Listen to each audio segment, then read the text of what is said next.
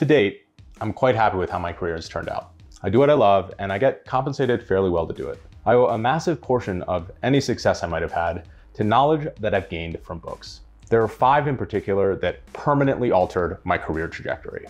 I can't help but think, where would I have been now if I had read these books earlier? Now, I'm telling you these 5 books plus 2 extra bonus ones, so you don't have to have any what ifs like I do. In the number 5 slot is a book called Never Split the Difference by Chris Voss. While the book is supposed to be about negotiation, I think it's really about understanding how to empathize with people.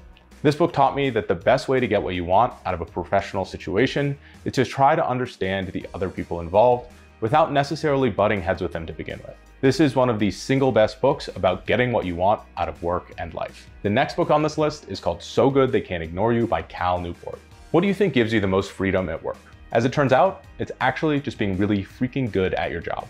If you're irreplaceable, you have tremendous leverage. This book is all about how to get great at what you do by focusing on your strengths. It also highlights how passion comes from aptitude rather than the other way around. This book is great at changing your worldview, and I think it's particularly useful to those who aren't quite sure about what they're really interested in and where they want to go. The third book on this list is called Crucial Conversations, and it was written by multiple authors. The truth is, in work, you're going to disagree. You're going to have tense, high-stakes situations, and this book is a guide map for how to navigate them. As it so happens, this one is also great for any relationship, even personal ones. Coming in number 2 on my list is a book called The 4 Disciplines of Execution. This book is great for managers and individual contributors alike. I actually run my entire life with the system from this book. It has a framework for high-level execution in anything that you do, and it's something that anyone can implement with relative ease. It only takes 4 steps to get your shit together.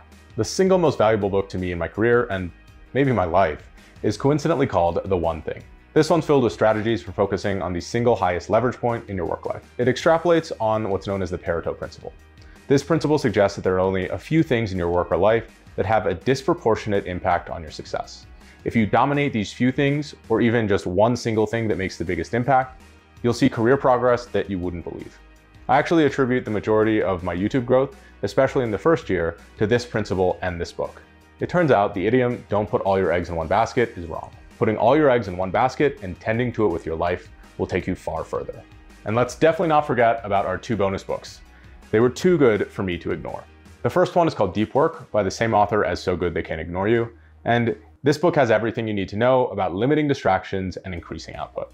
The second book is called Atomic Habits. So habits are the backbone of personal and professional success, and this book shows you how to build them and sustain them. I hope that these books are as valuable to you in your career as they have been for me in mine.